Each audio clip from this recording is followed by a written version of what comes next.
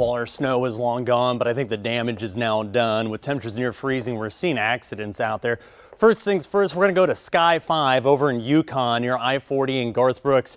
Hey, Chase, I'm watching your live stream. Is that a school bus involved in an accident there?